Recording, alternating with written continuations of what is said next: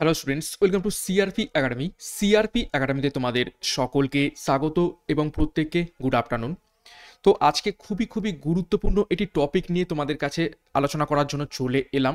Clerkship exam সামনে আসতে চলেছে এবং তার ফর্ম ফিল আপ কিন্তু চলছে, এবং ফর্ম ফিল আপ করতে গিয়ে অনেকের কাছে অনেক ধরনের প্রশ্নের সম্মুখীন হতে হচ্ছে, এবং ইউটিউবে বিভিন্ন চ্যানেল বিভিন্ন রকমের মতো করে তারা বলছে, তাতে করে কি হচ্ছে, একটা কনফিউশনের সৃষ্টি হয়েছে।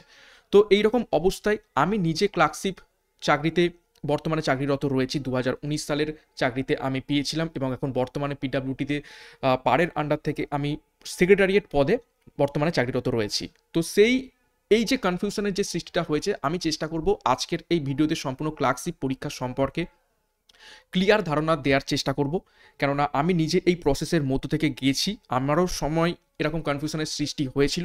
তো আমি তোমাদের কাছে সম্পূর্ণ একদম ক্লিয়ার করার চেষ্টা করবো ক্লার্কশিপ পরীক্ষাটা সম্পর্কে, ঠিক আছে? তো অলরেডি তোমরা তোমাদের যোগ্যতা বয়স টয়স জেনে গেছো, তো সেই ব্যাপারে কিছু জানাবো না, বা আজকের ক্লাসে সেগুলো বলবো না। শুধুমাত্র আজকে বলবো ক্লার্কশিপ নির্বাচন প্রক্রিয়া, অর্থাৎ ক্লার্কশিপ পরীক্ষাটা কোন কোন ধাপে হয়, কিভাবে হয়, পোস্ট প্রেফারেন্স কিভাবে ম্যাটার করে, ঠিক আছে, কোন কোন ডিপার্টমেন্টে চাকরি হয়, বিগত বছরে কাট অফ কী এসেছিল, সেই সমস্ত ব্যাপারে আজকের এই ভিডিওটা। তো শুরু থেকে শেষ পর্যন্ত দেখার চেষ্টা করো, তোমাদের অনেকের যা যা প্রশ্ন ছিল তোমাদের অনেকটা কিন্তু ক্লিয়ার হয়ে যাবে। ওকে, তো প্রথমে দেখো ক্লার্কশিপ যে এক্সামটা হয়ে থাকে সেটা কোন কোন প্রক্রিয়ার বা কোন কোন স্টেপের মাধ্যমে হয়ে থাকে। তো দেখো, প্রথমেই হবে প্রিলিমিনারি পরীক্ষা, ঠিক আছে, প্রিলিমিনারি পরীক্ষা। এবং এই ভালো করে দেখে রাখো, প্রিলিমিনারি পরীক্ষাটা হচ্ছে এমসিকিউ ফরম্যাটে হয়ে থাকবে, যেটাকে আমি পর্ব 1 বা পার্ট 1 হিসাবে মেনশন করছি, ঠিক আছে। তারপরে প্রিলিমিনারির পরে হবে মেন্স ডেসক্রিপটিভ বা লিখিত পরীক্ষা। মেন্স পরীক্ষাটা হয়ে যাবে আর এমসিকিউ নয়, ডেসক্রিপটিভ বা লিখিত পরীক্ষা, এবং এটাকে বলা হবে পার্ট 2 পরীক্ষা, ঠিক আছে। প্রিলিমিনারি পরীক্ষাতে যারা পাস করবে, ঠিক আছে, তারা এই মেন পরীক্ষাতে বসার সুযোগ পাবে। এবছর এখনো পর্যন্ত তোমাদের ভ্যাকান্সি কিন্তু ডিসক্লোজ করেনি, কিন্তু 2019 সালে আমাদের সময় ভ্যাকান্সি ডিসক্লোজ করে দেওয়া হয়েছিল। 7,227টি ভ্যাকান্সি ছিল, কিন্তু এবছর এখনো পর্যন্ত ভ্যাকান্সি ডিসক্লোজ করেনি। কত ভ্যাকান্সি আছে জানা নেই, কিন্তু এদিক ওদিক থেকে খবর যে পাওয়া যাচ্ছে প্রায় 6,000-এর মতো ভ্যাকান্সি রয়েছে। এবার এখানে তোমাদের মনে একটা প্রশ্ন আসতে পারে যে প্রিলিমিনারি থেকে এই যে মেন্স পরীক্ষা দেবে, কত সংখ্যক পরীক্ষার্থী দেবে, ঠিক আছে। এখানে বলে রাখি, এই যে প্রিলিমিনারি থেকে মেন্স পরীক্ষাতে আমাদের সময় 1:10 রেশিওতে ডাকা হয়েছিল। ওকে, অর্থাৎ 7,000 জন টোটাল ভ্যাকান্সি ছিল, ঠিক আছে, 7,000 জন ভ্যাকান্সি ছিল, সেখান থেকে 10 রেশিওতে ডাকা হয়েছিল। প্রায় আমাদের ডাকা হয়েছিল 1:10 রেশিওর এরকম হেরফেরে প্রায় 66,000 জনকে মেন্স পরীক্ষাতে ডাকা হয়েছিল। তো তোমাদের যদি 6,000 এবছর ভ্যাকান্সি থাকে, তার মানে বুঝতেই পারছো 60,000, 55,000 থেকে 60,000-এর মতো ক্যান্ডিডেটকে মেন পরীক্ষাতে ডাকতে পারে। তো গেল কি, প্রথমে গেল প্রিলিমিনারি পরীক্ষা এমসিকিউ ফরম্যাটে পার্ট 1, তারপরে মেন্স পরীক্ষা হবে যারা প্রিলিমিনারিতে পাস করবে। তারপরে মেন্স পরীক্ষাতে যারা পাস করবে তারা ডাক পাবে কম্পিউটার টেস্টে, অর্থাৎ এটা হচ্ছে পার্ট 3 এক্সাম। এবং এখানে বলে রাখি, মেন্স পরীক্ষা থেকে কম্পিউটার টেস্টে ডাক পাবে কত ইস্টু হিসাবে, সেটা হচ্ছে 1:1.4 হিসাবে। এই ডাটাগুলো আমি কোথা থেকে জানছি, 1.1:10, 1.1:1.4, এইগুলো হচ্ছে আমাদের 2019-এর সময় এই রকম একটা হচ্ছে নোটিশ জারি করা হয়েছিল পিএসসি তরফ থেকে, ফ্রিকুয়েন্টলি আস্কড কোশ্চেন হিসাবে। সেখানে সম্পূর্ণ ডিটেলসে এই সমস্ত ব্যাপার স্যাপারগুলো মেনশন করা দেওয়া ছিল।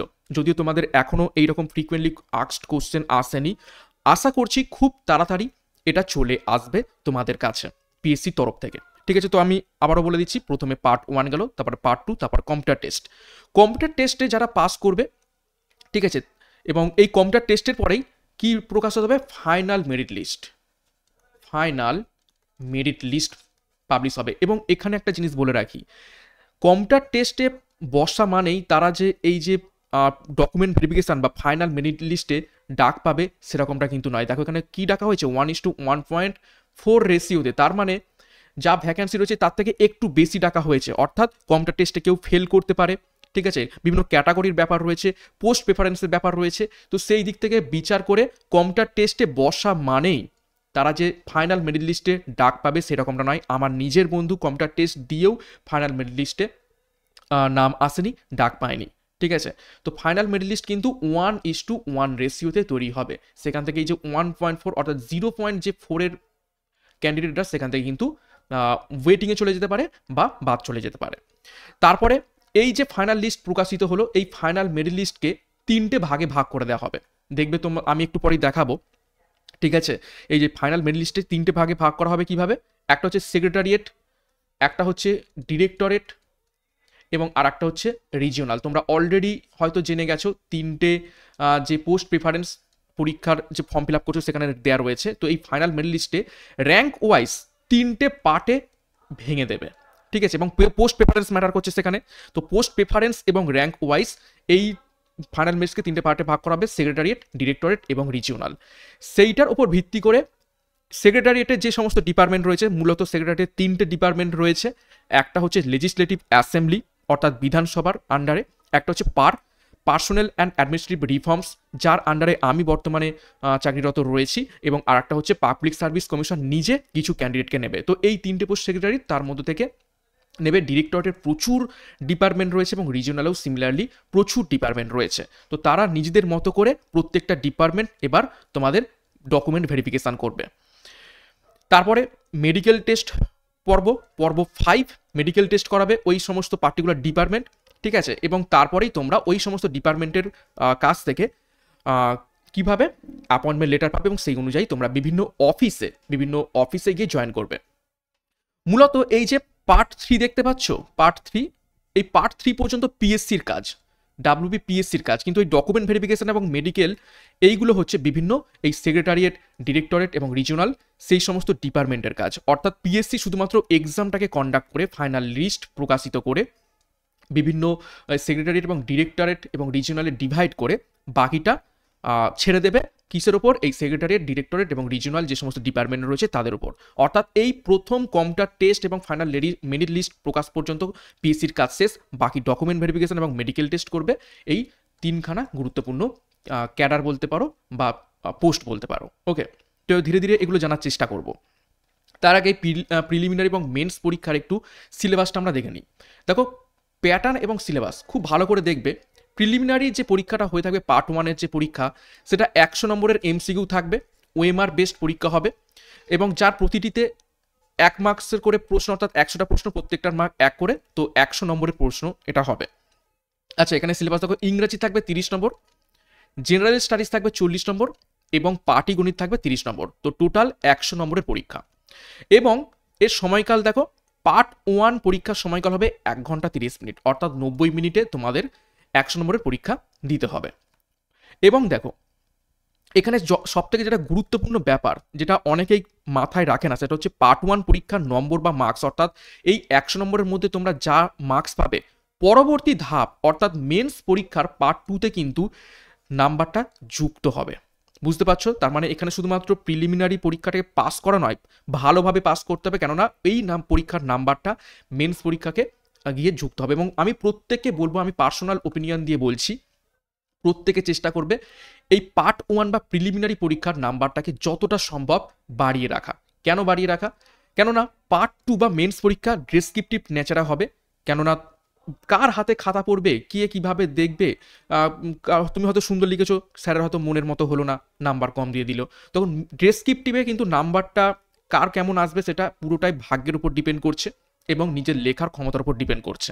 তো সেই জন্য বলছি, এমসিকিউ ফরম্যাটে যতটা সম্ভব পারবে তোমরা মার্কসটা তুলে রাখবে। যত বেশি এমসিকিউ ফরম্যাটে বা পার্ট 1-এ নাম্বার থাকবে, তত কিন্তু তোমাদের মেন্স পরীক্ষাতে যে প্রেসারটা সেটা কমে যাবে এবং সেখান থেকে ফাইনাল মেরিট লিস্টে নাম আসার চান্সটাও কিন্তু তোমাদের বেশি থাকবে।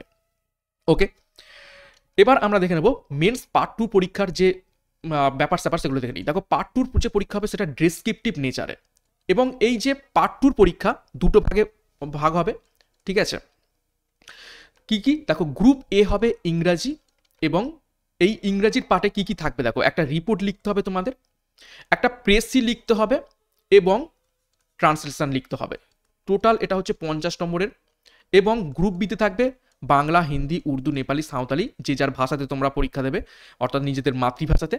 ঠিক আছে, সেখানে একটা প্রতিবেদন রচনা করতে হবে, সারাংশ রচনা করতে হবে এবং ইংরেজি রচনা করতে হবে, ইংরেজিতে অনুবাদ করতে হবে। তো এটার 50 নম্বর। তো টোটাল 100 নম্বরের পরীক্ষা।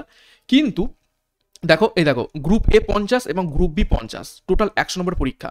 এখানে চাপের বিষয় কি? এখানে চাপের বিষয় হচ্ছে সময়কাল হবে 1 ঘন্টা, এবং এই একটা পেপারই তোমাদের 60 মিনিট সময় দেওয়া থাকবে। ঠিক আছে, অনেকেই প্রশ্ন করছো যে একদিনেই পরীক্ষা হবে গ্রুপ এবং গ্রুপ বি। হ্যাঁ, একদিনেই পরীক্ষা হবে, এবং এই 60 মিনিটের মধ্যে পরীক্ষা হবে। তোমাকে ওই 60 মিনিটের মধ্যে বাইরেটারেও যেতে দেবেন, অর্থাৎ মাঝখানে কোনো রকম ব্রেক থাকবে না। এই গ্রুপ এ এবং গ্রুপ বি একটা কোশ্চেন পেপারের মধ্যেই থাকবে, তোমাকে 60 মিনিট টানা পরীক্ষা দিতে হবে, এবং যেটা খুবই চাপ, 60 মিনিটে এই 6খানা লেখা, রিপোর্ট, প্রেসি, ট্রান্সলেশন, প্রতিবেদন, সারাংশ এবং অনুবাদ করা কিন্তু বেশ চাপের। কিন্তু প্র্যাকটিস মেক্স পারফেক্ট। প্র্যাকটিস যদি খুব ভালোভাবে করো তাহলে কিন্তু 6টা লেখা কোনো ব্যাপার নয়। আমি নিজে 6টা লিখেছিলাম, তাও আবার পরীক্ষার 5 মিনিট আগেই কমপ্লিট করে বসেছিলাম।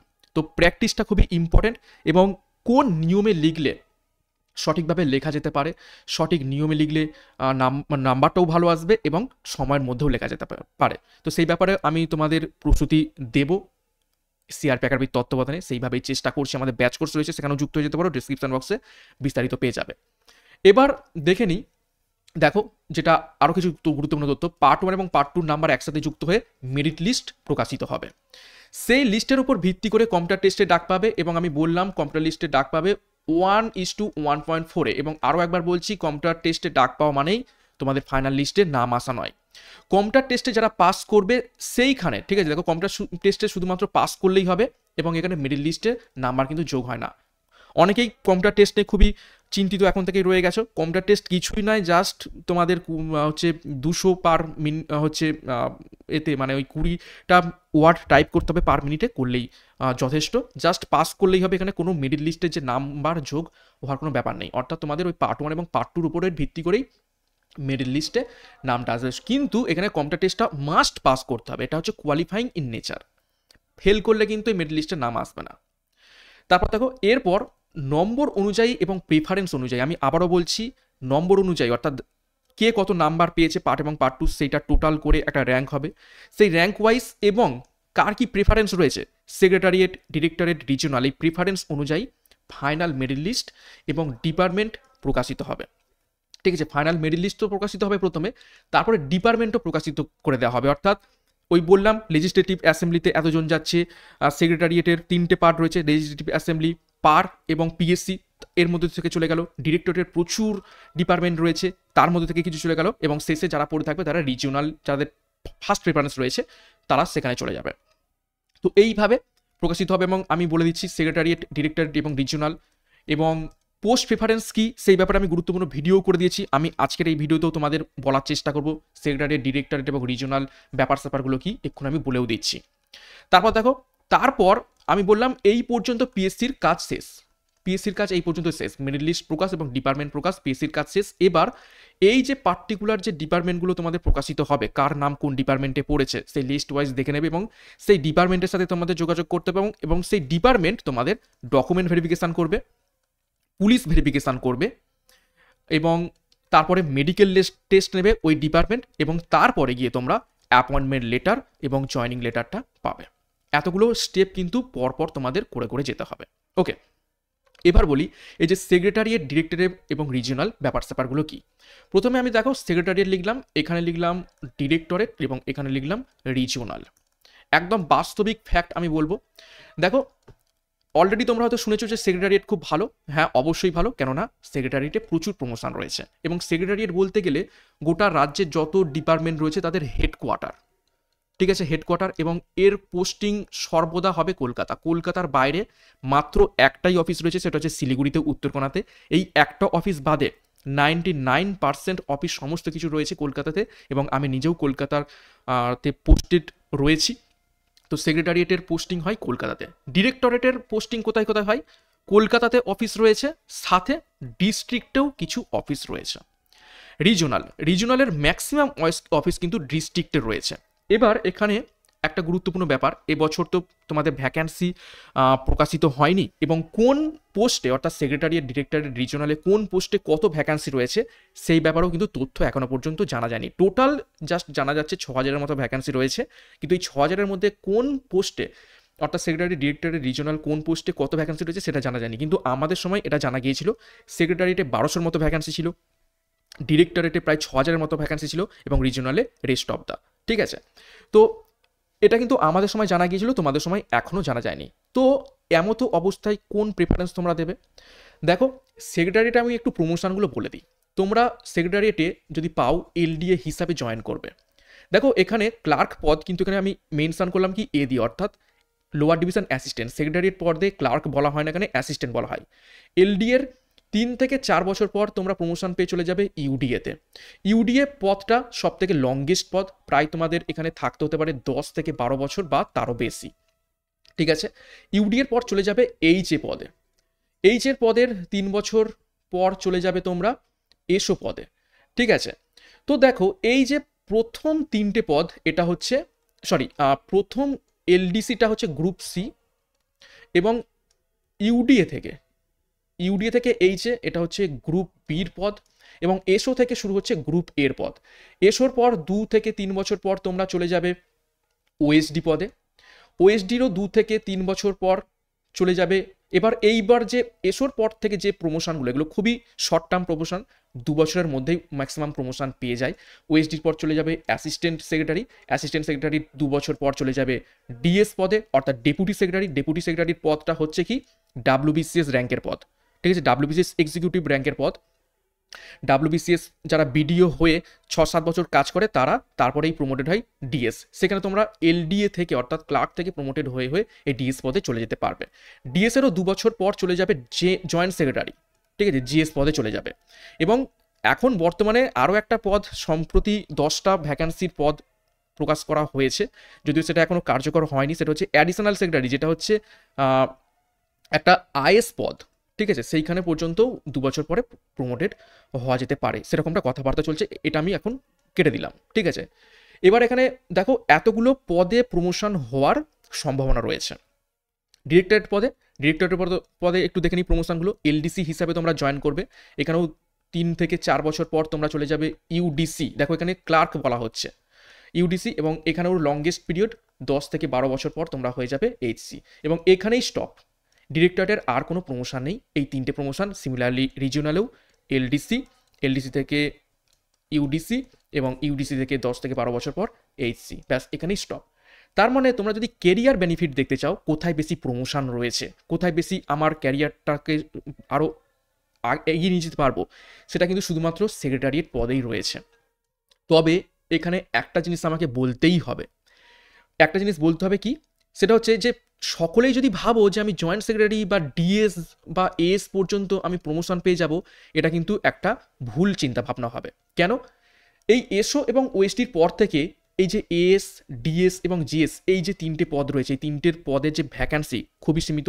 জিএস পদ মাত্র 20টা ভ্যাকান্সি রয়েছে, ডিএসেও খুবই কম ভ্যাকান্সি রয়েছে, 40টা না 50টার মতো, আমার ঠিক পার্টিকুলার ডাটাটা মনে নেই। এসেও সিমিলারলি খুব কম সংখ্যক ভ্যাকান্সি রয়েছে। তো এইখানে এই যে উপরের যে 3টে পোস্ট, এই 3টে পোস্টে শুধুমাত্র তারাই যেতে পারবে যাদের বয়স খুব কম, অর্থাৎ 25 বছরের কমে যারা চাকরি পাচ্ছ, যাদের সার্ভিস লাইফ পিরিয়ড 35 বছরের কাছে, তারা শুধুমাত্র এই 3টে পোস্টে প্রমোটেড হতে পারবে। যাদের ক্যাটাগরি রয়েছে এসসি বা এসটি যারা রয়েছে, তারাই শুধুমাত্র এই 3টে পোস্টে যাওয়ার সম্ভাবনা থাকতে পারে। এবং তোমার র্যাঙ্ক কোথায় রয়েছে, তোমাদের র্যাঙ্ক যদি একদম সামনের দিকে হয়, তাহলে কিন্তু তোমরা এই পদগুলোতে যেতে পারো। এবং তোমাদের আগের ব্যাচ, অর্থাৎ আমরা রয়েছি, আমাদের আগের ব্যাচ 2016 রয়েছে, তারাও তো প্রমোটেড হয়ে এই সমস্ত পোস্টে যাবে। তো তাদের বয়স কত রয়েছে, তাদের ভ্যাকেন্সি কত রয়েছে, সেই সমস্তর উপর ডিপেন্ড করে, অর্থাৎ 4-5টা ক্যাটাগরির বা 4-5টা প্যারামিটার উপর ডিপেন্ড করে এই পদগুলোতে তোমরা প্রমোশন পাবে।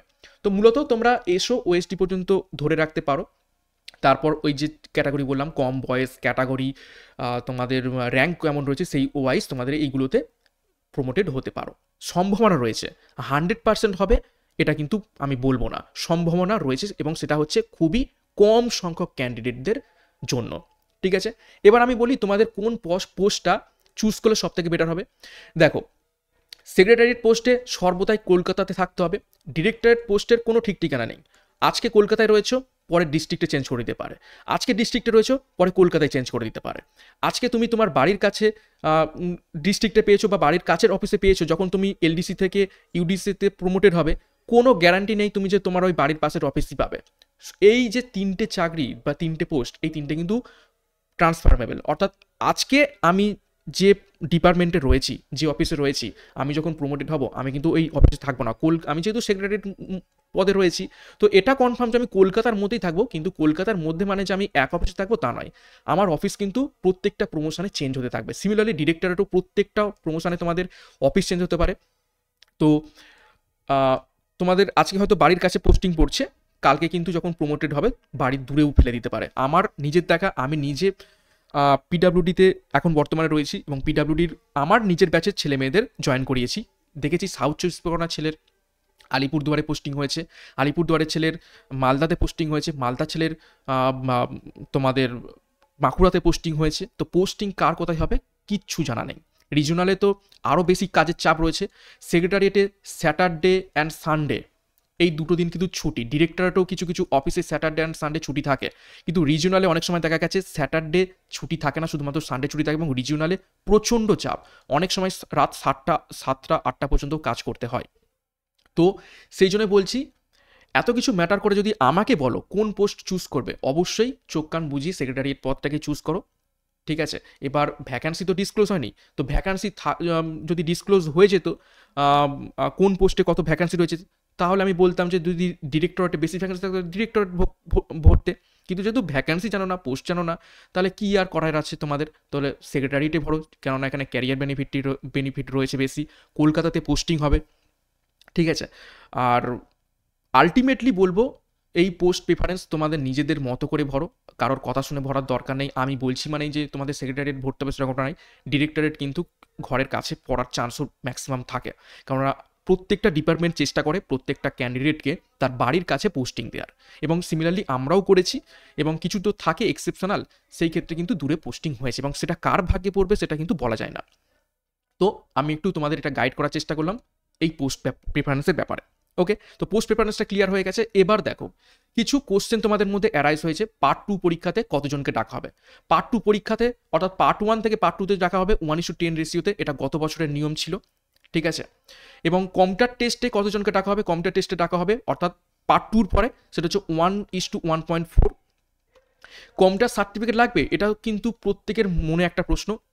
না, লাগবে না, কোনো রকম কম্পিউটার সার্টিফিকেট লাগবে না। জাস্ট তোমরা ওই মেন্স পরীক্ষার পরে যখন কম্পিউটার টেস্টের নোটিশ আসবে, ওই 1 বা 2 সপ্তাহ তোমরা হাতে পাবে। সেই 1 বা 2 সপ্তাহ যদি ভালো করে বাড়িতে বা কোনো সাইবার ক্যাফে গিয়ে প্র্যাকটিস করো, ও কম্পিউটার টেস্ট তোমরা চোখ কান বুঝে পাস করে যাবে। 20টা ওয়ার্ড ইংরাজিতে আর বাংলাতে যদি ভরে থাকো 10টা, অনায়াসেই পাস করা যায়। তবে আমি প্রত্যেকে বলবো এই কম্পিউটার টেস্টের যে ল্যাঙ্গুয়েজ সেটা প্রত্যেকে ইংরাজিতেই চুজ করবে, বাংলা না চুজ করাই ভালো। একদম ফ্যাক্ট বলছি, বাংলাতে অনেক সময় সমস্যা হয়, কিবোর্ড কী দেবে জানতে পারবে না, কিন্তু ইংরাজিটাই তোমরা চুজ করবে, ইংরাজিতেই টাইপিং টেস্টটা দেওয়ার চেষ্টা করবে। ওকে, তো কম্পিউটার সার্টিফিকেট লাগছে না, লাগার হলে কিন্তু নোটিফিকেশনে বলে দেওয়া হতো। ওকে, তারপর দেখো আর একটা কোশ্চেন, ফর্ম ফিল আপের পরে পোস্ট প্রেফারেন্স ক্যাটাগরি চেঞ্জ করা কি যাবে? না, যাবে না। কোনো রকম এডিট উইন্ডো দেওয়া হবে না, আমাদের সময় তো দেওয়া হয়নি, তার আগের বছরও দেওয়া হয়নি, আর তোমাদের সময়তেও দেওয়া হবে না। পোস্ট প্রেফারেন্স ক্যাটাগরি কোনো রকম চেঞ্জ করা যাবে না। তো বুঝে শুনে, যাদের এখনও ফর্ম ফিল আপ করোনি তারা একটু বুঝে শুনে ফর্ম ফিল আপ করো। ঠিক আছে, আরও কিছু কোশ্চেন অ্যারাইজ হয়েছিল মনের মধ্যে, তোমাদের অনেকের দেখতে পাচ্ছিলাম যে এই যে প্রমোশনের ব্যাপারটা, এটা ফর্ম ফিল আপের সময় এজ থেকে শুরু হবে নাকি জয়নিংয়ের সময় থেকে। এটা বলে রাখি, জয়নিংয়ের সময় থেকে তোমার যা বয়স থাকবে, তোমার যা র্যাঙ্ক থাকবে, সেই ওয়াইজ প্রমোশনটা হবে। ওকে, এবার দেখি কাট অফ কত ছিল বিগত বছরে। দেখো 2019 সাল, এটা আমাদের এক্সামের সময় পার্ট 1 প্রিলিমসে কাট অফ ছিল ইউআরে দেখো 65, ওবিসি এতে ছিল 43, ওবিসি বিতে ছিল 56, এসিতে ছিল 48, এবং বাদবাকি ক্যাটাগরিতে তোমরা দেখতে পাচ্ছ এখানে দেওয়া রয়েছে। মূলত এইটা নিয়েই আমাদের কাজকর্ম।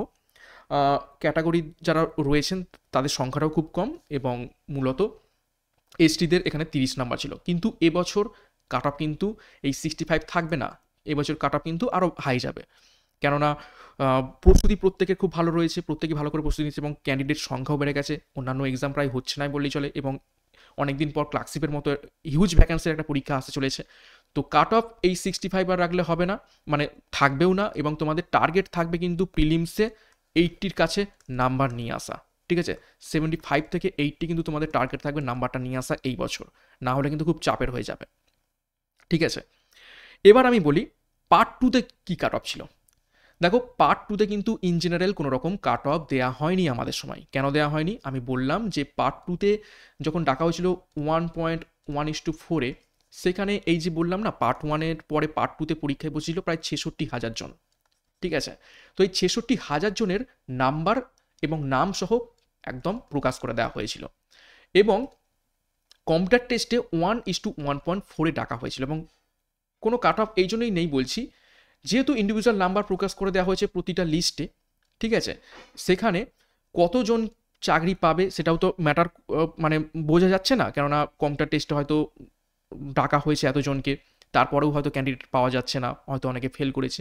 তো সেইভাবে কোনো রকম কাট অফ ইন জেনারেল দেওয়া হয়নি সেকেন্ড লিস্টে, কিন্তু চাকরি পাওয়া গেছে মানে পেয়েছে এইরকম আমরা যদি লিস্ট দেখি তাহলে প্রায় 129 পর্যন্ত কাট অফ নেমেছিল এবং হাইস্ট এসেছিল আমাদের সময় পার্ট টুতে বলছি, এটা পার্ট টুর গল্প বলছি, অর্থাৎ দুটো পরীক্ষা তো পার্ট ওয়ান এবং পার্ট টু মিলিয়ে নাম্বার যোগ হয় 200 নম্বরের মধ্যে। তো 200 নম্বরের মধ্যে হাইস্ট ছিল 176, 129 ছিল লোয়েস্ট এবং আমার যে নাম্বার ছিল সেটা হচ্ছে 48.5 সামথিং।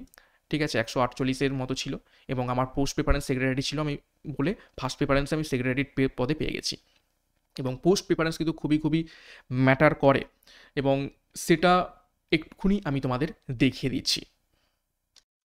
এটা আমাদের সময়কার রেজাল্টের বের করেছি, দেখতেই পাচ্ছ তোমরা। ঠিক আছে, এবং এখানে তোমরা দেখতেই পাচ্ছ 176 কিন্তু হায়েস্ট ছিল এবং যে ফার্স্ট হয়েছিল, এখান থেকে তোমাদের ইন্টারেস্টিং ব্যাপার বলে রাখি, যে ফার্স্ট হয়েছিল তার ফার্স্ট প্রেফারেন্স ছিল কিন্তু ডিরেক্টরেট, সে কারণে সে ফার্স্ট হয়েও সেক্রেটারিয়েট পায়নি, সে কিন্তু ডিরেক্টরেটে পেয়ে গিয়েছিল। ঠিক আছে, তার মানে বুঝতেই পারছো পোস্ট প্রেফারেন্স কতটা ম্যাটার করে। ফার্স্ট হয়েও সে সেক্রেটারিয়েট পদ পায়নি, সে পেয়েছে ডিরেক্টরেট পদ। তো এখানে পুরো লিস্ট, এখানে পুরো 66,000 জনের লিস্ট আমি এখানে তোমাদের দেখিয়ে দিচ্ছি। দেখো এখান থেকে তোমরা দেখতে পাবে, 1 মিনিট।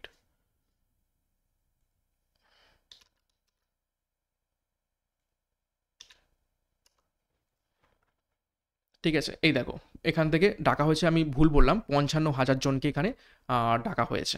ঠিক আছে, তো এটা হচ্ছে আমাদের ইন জেনারেল, দেখো কোনো কাট অফ দেওয়া হয়নি। ঠিক আছে, এবং এটা হচ্ছে আমাদের মেরিট লিস্ট বেরিয়েছিল। এরপরে আর একটা ওই ডিপার্টমেন্ট ওয়াইজ যেটা লিস্ট বেরিয়েছিল সেটা তোমাদের দেখালেই বুঝতে পারবে। দেখো আগের যে লিস্টটা দেখালাম সেটা হচ্ছে পার্ট টুর পর ইন জেনারেল, অর্থাৎ পুরো পার্ট টুর পর ওই যে 55,000 জন পরীক্ষায় বসেছিল মেন পরীক্ষাতে, তাদের পুরো নাম্বার ডিসক্লোজ করে প্রকাশ করা হয়েছিল। এবং এইটা যে লিস্টটা দেখাচ্ছি, এখন যে লিস্টটা দেখাচ্ছি, এটা হচ্ছে কম্পিউটার টেস্টে যারা ডাক পেয়েছিল। দেখো এখানে বলে দেওয়া হয়েছে 1:1.4 ডাকা হয়েছে এবং কতজনকে ডাকা হয়েছিল, আমাদের ভ্যাকান্সি ছিল 7,227। ঠিক আছে, 7,227 ভ্যাকান্সি ছিল এবং ডাকা হয়েছিল কম্পিউটার টেস্টে 9,693 জনকে। এবং এখানে সম্পূর্ণ নাম ধরে ধরে এখানে ডাকা হয়েছিল কম্পিউটার টেস্টে। ঠিক আছে, এবং দেখো কম্পিউটার টেস্টে এখানে ডাকা হয়েছিল, এই নামটা তোমরা পেয়ে যাবে। এবং এরপরে আরও একটা লিস্ট দেখাচ্ছি, যেটা হচ্ছে পিএসসি প্রকাশ করা ছিল কম্পিউটার টেস্টের পরে। কম্পিউটার টেস্টের পরে বললাম না যে পুরো সম্পূর্ণভাবে ডিপার্টমেন্ট ওয়াইজ সেক্রেটারিয়েট, ডিরেক্টরেট এবং রিজিওনাল ডিভাইড করে প্রকাশ করবে, সেইটাও প্রকাশ করেছে। সেই লিস্টটাও আমি তোমাদের এখনই দেখাচ্ছি। এবং এই যে লিস্ট, এইটা হচ্ছে একদম আলটিমেট ফাইনাল লিস্ট, যার মাধ্যমে ডিপার্টমেন্ট ভাগ করে দেওয়া হয়েছে। ঠিক আছে, প্রথমে সেক্রেটারিয়েট এবং ডিরেক্টরেটের লিস্ট বেরিয়েছিল এবং কিছুদিন পর রিজনালের লিস্ট বেরিয়েছিল। এবং এখানে দেখতেই পাচ্ছ প্রথমে ডাব্লিউবি লেজিসলেটিভ অ্যাসেম্বলি বিধানসভাতে সেখানে প্রায় তোমাদের 36 জনকে নেওয়া হয়েছিল। তারপরে পার এইটার আন্ডারে আমার নিয়োগ হয়েছিল, এই ডিপার্টমেন্টের আন্ডারে আমি পড়েছিলাম, পারের আন্ডারে এটাও সেক্রেটারিয়েট পদ। এবং এখান থেকে প্রায় নেওয়া হয়েছে, আমি দেখিয়ে দিচ্ছি, প্রায় 600 জনের মতো। ঠিক আছে, এই যে 607 জনকে নেওয়া হয়েছে পারের আন্ডারে। এবং তারপরে আরও একটি ছিল সেক্রেটারি আন্ডারে, সেটা হচ্ছে পাবলিক সার্ভিস কমিশন নিজে নিয়েছে সেখানে। তো এইখানে নেওয়া হয়েছিল পাবলিক সার্ভিস কমিশনের আন্ডারে 100 জনকে। তো ব্যাস, সেক্রেটারিয়েট শেষ, সেক্রেটারিয়েটের মধ্যে এতজন নিয়োগ পেয়েছে। এবং তারপরে শুরু হচ্ছে ডিরেক্টরেট। দেখো ডিরেক্টরেটের আন্ডারে প্রচুর ডিপার্টমেন্ট রয়েছে, ডিরেক্টর অফ ফিশারিজ। ঠিক আছে, ফিশারিজের পরেই দেখো রয়েছে পাবলিক ওয়ার্কস রোডস, এটা হচ্ছে ডিরেক্টরেটের আন্ডারে। ঠিক আছে, যদিও আমি পাবলিক ওয়ার্কস ডিপার্টমেন্টের আন্ডারে রয়েছি, পাবলিক ওয়ার্কস ডিপার্টমেন্টের সেক্রেটারিয়েট পদে রয়েছি এবং পাবলিক ওয়ার্কস রোডস ডিরেক্টরেটের আলাদা একটা হচ্ছে ক্যাডার, সেখান থেকে এই সমস্ত ক্যান্ডিডেটরা পেয়েছে। ঠিক আছে, পার অনেক ক্যান্ডিডেটকে নেয় এবং পার বিভিন্ন ডিপার্টমেন্টের সেগুলোকে ছড়িয়ে দেয়, ঠিক আছে। এবং সিমিলারলি পাবলিক ওয়ার্কস রোডস বা ডিরেক্টরেট যেটাই বলো না কেন, সেও সিমিলারলি এলডিসি বা ডিরেক্টরেট পদ থেকে কিছু ক্যান্ডিডেটকে নিয়েছে। তো এখানে এইভাবে প্রচুর তোমরা পেয়ে যাবে ডিপার্টমেন্ট ওয়াইজ। এবং শেষ পেজে যদি তোমরা চলে যাও, ঠিক আছে, শেষ পেজে যদি এখানে চলে যাও, এখানে কিন্তু ডিপার্টমেন্টের অ্যাড্রেস আর সমস্ত কিছু দেয়া রয়েছে। একটু দেখিয়ে দিই, ঠিক আছে। এখানে দেখো ডিপার্টমেন্টসের সমস্ত কিছু অ্যাড্রেস ফ্যাড্রেস সব দেওয়া রয়েছে ডিটেলসে। এবং শুধুমাত্র উপরে যে তিনটে আমি দেখালাম, তিনটে লিস্ট, সেই তিনটে লিস্টই শুধুমাত্র সেক্রেটারিয়েট, এবং বাদবাকি যে সমস্ত ডিপার্টমেন্টগুলো রয়েছে সেগুলো সবই ডিরেক্টরেট। ওকে, তো এই লিস্টটা তোমরা গুগলেও পেয়ে যেতে পারো বা তোমরা বিভিন্ন জায়গা থেকে এটা ডাউনলোড করে নিতে পারো। এবার আমি দেখিয়ে দিই রিজনালের লিস্ট। রিজনালদের লিস্ট পরে এসেছিল, এবং এটা দেখো রিজনালদের লিস্টেও সিমিলারলি এইরকমভাবেই নাম এবং র্যাঙ্ক ওয়াইজ প্রকাশ করা হয়েছিল, পরের দিকে ডিপার্টমেন্ট ওয়াইজ। ওকে, পিএসসির তরফ থেকে। তো এত কিছু কনফিউশনের এখনই দরকার নেই, জাস্ট আমি চেষ্টা করলাম তোমাদের একটু ক্লিয়ারভাবে ধারণা দেওয়ার ক্লার্কশিপ পরীক্ষাটা সম্পর্কে, কি কি পদ্ধতিতে কোন কোন প্রক্রিয়ার মাধ্যমে এই নিয়োগটা হয়ে থাকে। এখন তোমরা কি করবে, এখন তোমাদের আলটিমেট যে লক্ষ্য হওয়া দরকার সেটা হচ্ছে প্রিলিমস পরীক্ষা। ওকে, এখন আলটিমেট লক্ষ্য হওয়া উচিত প্রিলিমস পরীক্ষা। প্রিলিমসে যতটা সম্ভব নাম্বার তোলা যায় সেটাই চেষ্টা করো, এবং কিভাবে প্রস্তুতি নেবে তারও একটা ভিডিও আমি খুব তাড়াতাড়ি তোমাদের কাছে নিয়ে আসবো। কোন কোন বই পড়বে, কোথা থেকে কিভাবে পড়বে, কিভাবে প্রস্তুতি নেবে, সেই ব্যাপারে আমি একটা ভিডিও খুব তাড়াতাড়ি নিয়ে চলে আসবো। এবং দেখে নাও পিএসসি ক্লার্কশিপের বেতনটা শুরুটা হবে সকলের সেমভাবে লেভেল 6 থেকে। মাসিক হচ্ছে যে বেতন, বেসিক বেতন, সেটা হচ্ছে 22,700, এবং basic pay, DA, HRA, medical সমস্ত কিছু মিলিয়ে তোমরা হাতে পাবে 27,100 টাকা। কিন্তু যখন প্রমোশন হয়ে যাবে তখন এই যে সেক্রেটারিয়েট, ডিরেক্টরেট এবং রিজনাল, এদের কিন্তু প্রতিটা প্রমোশনে স্যালারি কিন্তু ডিফার করে করে যাবে, এবং সেক্রেটারিয়েটের স্যালারি কিন্তু বাকি যে ডিপার্টমেন্ট বা এ রয়েছে তাদের থেকে একটু আলাদা। ওকে, বা একটু বেশি বলতে পারো। তো এই ছিল গুরুত্বপূর্ণ আজকের সম্পূর্ণ ক্লার্কশিপ এক্সামটা নিয়ে বিস্তারিত আলোচনা। 2024 সালের ফর্ম ফিল আপ চলছে। যারা ফর্ম ফিল আপ এখনও করনি তারা একটু ভেবেচিন্তে এবং ঠিকঠাক তথ্য দিয়ে ফর্মটা ফিল আপ করো, কারণ এডিট উইন্ডো পাবে না। এবং সিআরপি একাডেমিকে ফলো করতে থাকো। আমাদের ব্যাচ কোর্স লঞ্চ করা হয়েছে ক্লার্কশিপ পরীক্ষাকে লক্ষ্য করে, ডিসক্রিপশন বক্সে বিস্তারিত পেয়ে যাবে, সেখান থেকে তোমরা পরীক্ষার সেরা প্রস্তুতি নিতে শুরু করে দাও। ওকে, তো এখানেই শেষ করলাম, এবং কীভাবে প্রস্তুতি নেবে তার ভিডিও খুব তাড়াতাড়ি নিয়ে চলে আসছি। প্রত্যেককে all the best, thank you, by.